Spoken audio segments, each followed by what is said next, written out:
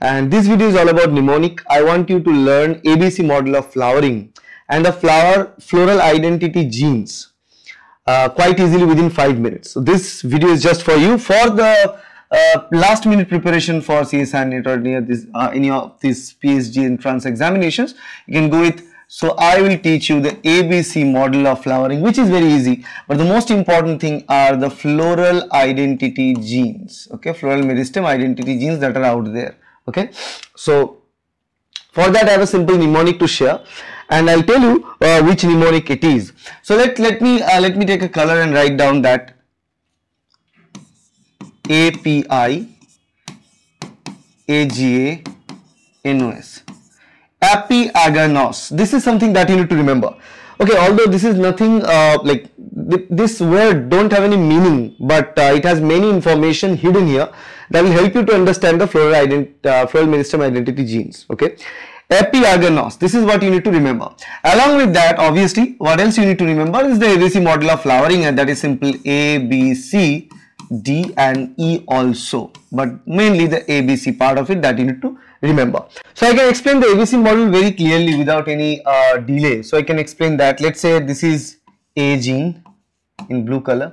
Let's imagine that this is the C gene in green color, and let's say the B gene in red color. So this is something that we have. So what else? What we have here is the 4 different segments out there. Okay, so the first segment is A only. The second segment is A plus B. The third segment is B plus C, and the last segment is C only.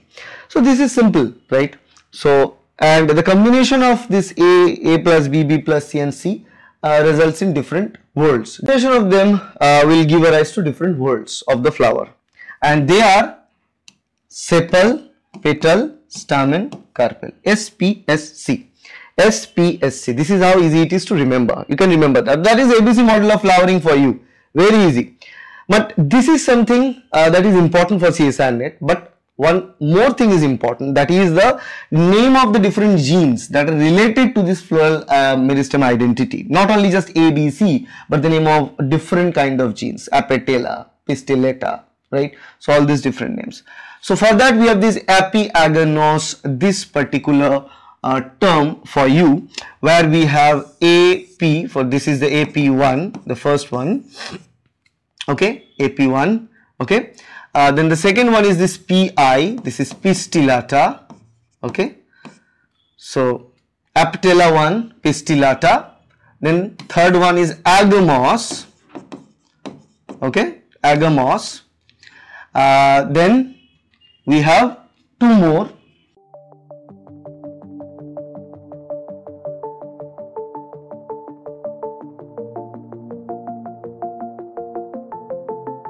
And this is nothing. So no means no. There is no particular genes there. And septalata at the end. Sepalata. Sorry. Sepalata at the end. Okay. So these are the different genes. So this is how you can remember Apiaganos. And let me write down the name of all these genes quite clearly in here.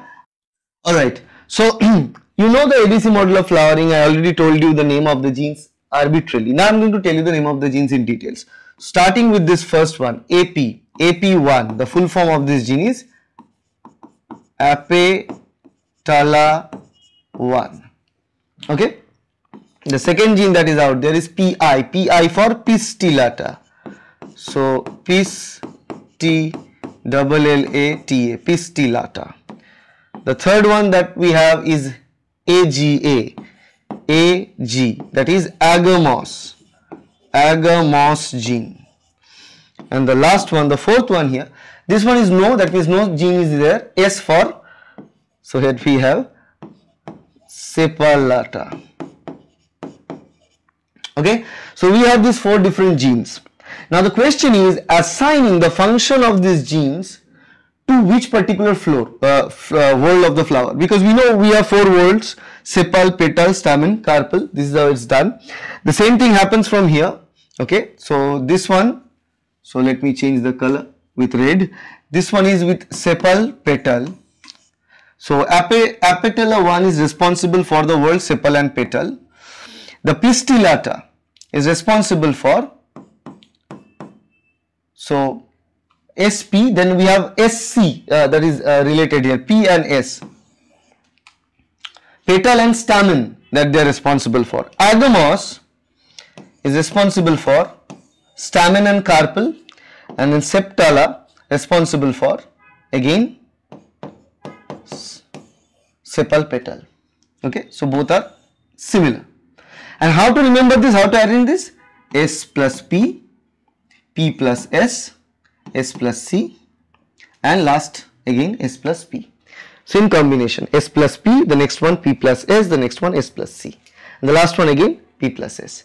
This is how easy it is to arrange and remember not only the ABC model of flowering and the words that this ABC category of genes are responsible, but also the different genes that are responsible to assign the identity of sepal, petal, stamen or carpel to a particular word of the flower while it's developing.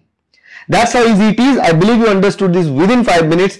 If you like this video, please hit the like button, share this video, and watch the complete series of mnemonics because it's going to be super helpful for your preparation of CSIR NET examination, GATE examination, ICMR GRF and any other PhD examination. Thank you. Bye.